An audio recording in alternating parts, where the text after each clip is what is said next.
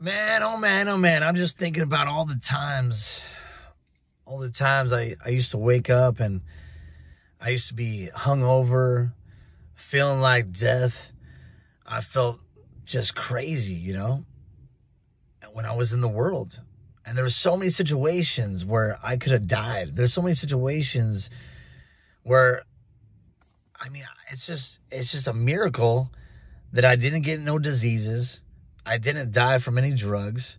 But there were so many situations that I was in that I could have gotten a car crash. There has been so many times where I would drive drunk. I would drive drunk all the time, And it's just crazy how I was protected. I really truly believe that I was protected. I was protected by Jesus Christ, because Jesus knew. He knew that he was going to get me. He was chasing after me for years and years and years. And I was selfish. All I wanted to do was party, hook up with a bunch of girls, do a bunch of drugs, because I was numbing the pain. And I felt that this is cool. Like, I got to meet people. And if I meet people, then I can, and I was stuck in Hollywood. I was stuck in all the crazy parties, But Jesus knew. He knew. He knows everything about you. And he's calling you right now. And when you think about all these situations that you've gone through, you're like, man, wow, I'm still alive today. I'm still alive. Because Jesus has a purpose for you. Jesus knows your hurt. Jesus knows your heart. He knows what you are dealing with inside. He knows your pain. He knows your trauma.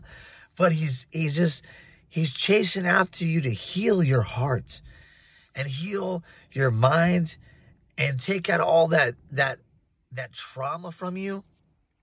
Maybe it's all that addiction. Maybe you got the spirit of death on you. But if you believe in the power of Jesus Christ, he could take any chain. He can break off any chain off you. He can break off any addiction off you.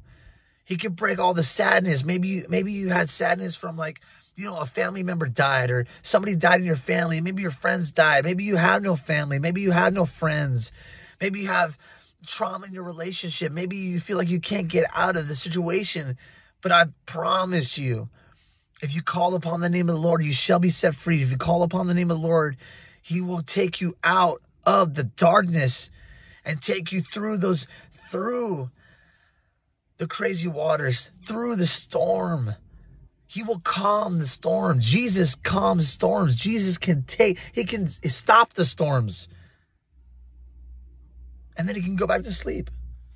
In fact, Jesus was sleeping and his disciples were freaking out. They're like, oh my gosh, there's a storm. Jesus, what is going on? Jesus is sleeping. And he wakes up and he just calms the storm. And he's like, you with little faith, come on. Do you believe? Do you believe that he can restore everything about you? He can restore everything.